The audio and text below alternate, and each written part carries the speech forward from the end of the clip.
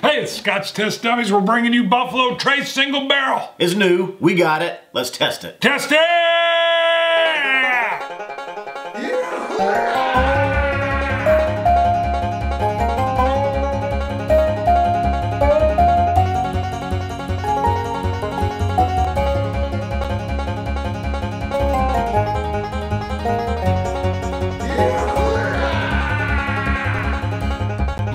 All right, Scotch Test Dummies. I'm Scott. Board here. That coin 105. Woo! Buffalo Trace. Okay, I'm gonna be honest. Buffalo Trace makes some good stuff. Yes. Even the standard Buffalo Trace, Kentucky straight bourbon whiskey, $25 price range, kind of a go-to bourbon. I've bought it several times just to have. Yes. So this came into the liquor store. I saw it's got a little tag on it that says Single Barrel Select. Not moving. 2016. Now, what these are kind of store specific, or a store can buy a barrel and then have it bottled. I love the sound of that. But this one was marked barrel number 455. Barrel number 455, and from what the liquor store said, or the distributor picked the barrel, or maybe they got a few barrels that are. Distributor did, then they sent them out. So this wasn't a store specific one, distributor specific. Love the idea. You know the only thing though, that copper sticker kind of blends in with the whiskey, and I didn't see it at first. Unless you get it shining, I don't know if I would have even picked that up. Yeah. Wow, that was well done how you did that. All right, so. This is one where I might not have even noticed. Yeah, it looks the same. And the fact is, the store told me, said, hey, we got some Buffalo Trace single barrel in. And explain, a single barrel just means that they're working the bottlings off of one single barrel. A lot of times they'll vat them all. They'll pour multiple barrels into a container. Yeah, you could be talking 20, 30, 40, 50 barrels of bourbon poured together. Right, just to get that consistency. So it's kind of nice you can get some distinct differences when you have just a single barrel. Yeah, because they age differently. They sit in different corners of the warehouse. Right. Blah, blah, blah. 45% also, one of the better ABVs. I agree. I like. Big time. I like when they hit 46%, quite honestly. So the closer they can get to it, the better. Now, I wanted to bring something up that's a little off of this. But you had Claire. She went off of your recommendation for a bourbon. I know it wasn't this, so we'll just be quick on it. What happened there, and what kind of pressure has this put under you? Well, the fact is, it's one of the best bourbons I've had, if not the best. It's is a Buffalo Trace release. Bingo, kind of ties in there. Yeah, but it's from the Antique Collection, and it's the 2015 George Stagg. Right. And a lot of people have said that, matter of fact. Which they call the BTAC. BTAC edition. Right. So Claire's getting married, and she went out and sourced or got a bottle of 2015 George T. Stagg BTAC just for her wedding day. Right. And if you guys haven't seen our video on that, go take a look, because you even end up, well, you rated it as your #1 whiskey of 2015, and then you got the BTAC 16-year release. You still think that's great, but you had this distinctive palate where you're like, not as good as the 2015. And you really were like, bam! I mean, the 15 just knocked your socks off, motor to boom. So she goes and finds this old 2015 bottle. Had to be pricey.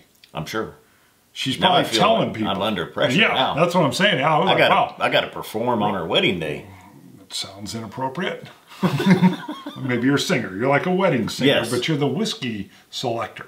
But I thought, because you know she's going to be telling people, boom, this bottle I got based on Scott's review and and then they try it and I'm like, ooh. Yeah. But I don't think that'll happen. I don't think that'll happen. Right. So, but I thought that was impressive. I mean, that was really impressive that you've talked about it so much. She decides this is going to be, and hello, who's the lucky groom? Can you imagine? I mean, we go way back in time when we got married, but your wife's like, hey, I've gotten something a little bit expensive to celebrate on our wedding day. And I'd be thinking, oh boy, she got like a pair of shoes. Yeah. They're really nice.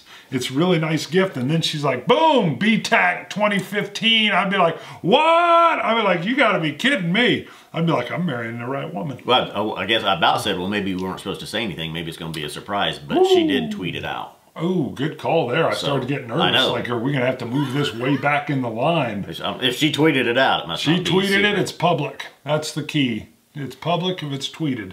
So what are you getting on a nose? Vanilla, Yes.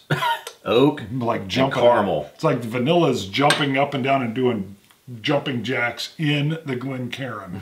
I'm sorry. After the vanilla, what was your next one? Caramel Yeah. and oak.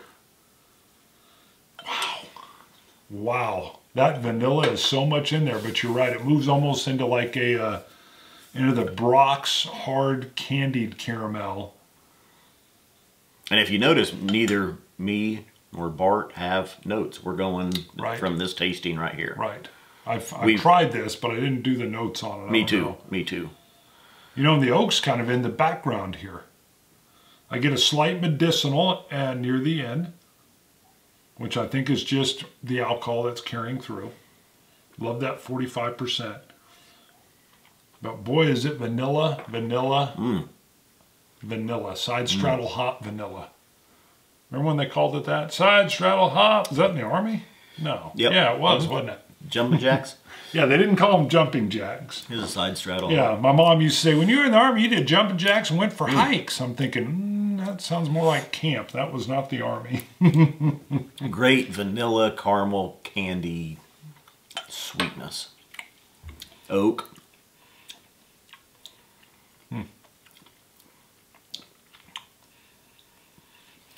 The higher ABV Perfect. definitely says I'm here, I'm present, I'm letting you know. I love how the alcohol actually wraps itself around in there. You're talking candy corn, like the little candies, right? Because that's the vanilla candy corn I get. Almost even a little bit of that waxy sweetness. Not a long lingering aftertaste, but I almost get like a little bit of a spice, like a hint of vanilla clove is what I would say in the aftertaste. Well, a lot of times with bourbon, you're going to get, and I've been searching to see if it's a cinnamon. I don't want to say cinnamon. It's more of an allspice, a kitchen nutmeg. Yeah. Maybe.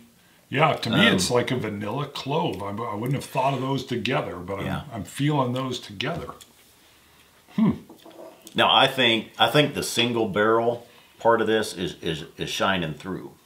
Okay. Compared to the regular Buffalo Trace. Sounds like a versus. Yeah, we should. Do you got one? Be. Do we got a Buffalo Trace? I don't think I've got another Buffalo Trace here. That would be a good one, but I think the single barrel it's really rich and full on the mouth, on the palate. Okay. That I don't think is there with the standard Buffalo Trace. The standard Buffalo Trace still good, still delicious. This, like I say, I think that single barrel part of it is shining. Have you added any water? No. It changed it up just a bit. A touch of water gave me a little slight burst of citrus right at the front. It's gone. It's gone quick, but I got like a flash of lemon juice that didn't stick around, but it was like, poof, and then it was gone. Brown sugar. I just got brown sugar. Okay. Wow. It's back there in the back of my palate, back behind my tongue. Clear back in here, sitting. Just camping out. Camping out. Huh. The citrus change that gave me is surprising. I didn't expect it. I didn't think it was going to change at all. I mean, it's not overpowering. Like I said, it's this little spike that I got. I don't know that it's a citrus. A definite more powdered sugar sweetness. Honey. Wow. Yeah, when you say powdered sugar, I get what you're talking about there. It's that dry sweetness almost. Yeah. But I got, like I said, it didn't linger. It was like a little spurt, like a little bit of lemon juice you were squeezing into your glass of water. Just popped out and hit me in the mouth. Okay. I'm like, huh. Because it was there and gone. Not, I almost hesitated to say anything, but it was there. Huh.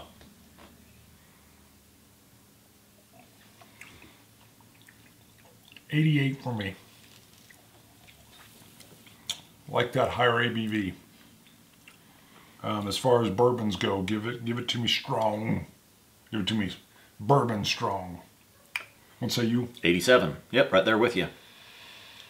Again, no plus or minus. I was going to say plus or minus 1, which puts me right on track with you at 88. It does. It does. Except well, you didn't. So no need to poke at the plus or minus because you didn't. I was going to. I thought, well, you didn't do it. Yeah, this screams versus. I think we need to do like a whole round when we sit down and shoot. We got to go like a versus and then a versus and a versus. Do like a week of versus. Yeah. Versus this, versus that. Of course, we got the big rye shootout that we keep talking about. People are going to be like, teaser. Yeah. They're not doing it. Oh, it's coming. It's coming. For those that haven't, follow us on Patreon. We've gotten a lot of Patreon followers, subscribers on Patreon. If you don't know what it is, you can go in and just donate $1 a month. You could do $1 a show. We're doing about 2 shows or 10 shows a month, so that'd be $10. But even if you just did $1 a month, it's great. Mm-hmm. We've moved to live shows. There's been some production costs there. We've increased our mics because the regular mics on our laptops or computers wasn't as good. Yeah, we got a new webcam, new mic that you're using that I need to get because sometimes I'm remoting in from my home, my office. So please check us out on Patreon. Our goal in 2017 is actually to come up with a bunch of cool stuff for our Patreon super fans. So if you're a super fan, please come on to Patreon. We're talking about maybe, we get tons of samples that come in, and we'll only usually do a full bottle on our pre-recorded shows like this, but we're talking about doing some of the samples live, or not live, but recorded for Patreon viewers only. Yeah. And then we're even in the works of coming up with a unique Patreon backer reward level coin that's going to kick in at a dollar amount, and we might even have like a bronze, silver, gold style where when you get way up there, because we got some folks, guys and gals, that are really helping to support us and the show and to keep it coming to you guys. So just go check us out on Patreon. It's Patreon, and then it's still Scotch Test Dummies. Mm-hmm. So cool. Anything else you want to add in? Yeah, you forgot something. I was gonna get there. Oh, is it worth it? How much? How much? What's a regular Buffalo Trace? I don't know. $25. Wow, that's a what steal. this is. This is $25 also. The exact same price. Yep. Wow, that is a go buy it. Definitely worth it. Worth it. Worth it. Now, do you know the Buffalo Trace ABV off the top of your head for the regular? I think bottle? it's 45 also. Okay, so they're keeping it the same. I believe. We just got a special kind of release here. Well, yeah, it's just a single barrel over basically the vatted release. So. You need these on your shelf. I'm telling you, you can't go wrong with this. At that price, the quality that's inside this bottle is top notch. Even if it's $30, say it's $5 more than the standard, it's worth it. And the only way you're going to be able to tell those, look for the little bronze round sticker on the side. Right. But I'm using, see what finger I'm using? You're using like a finger near your ring finger. It's right at you. I noticed it. It was on you sale. kind of got a knuckly. I got it at Kmart. Did you know? You got like a knuckly finger though. Your fingers are knobby.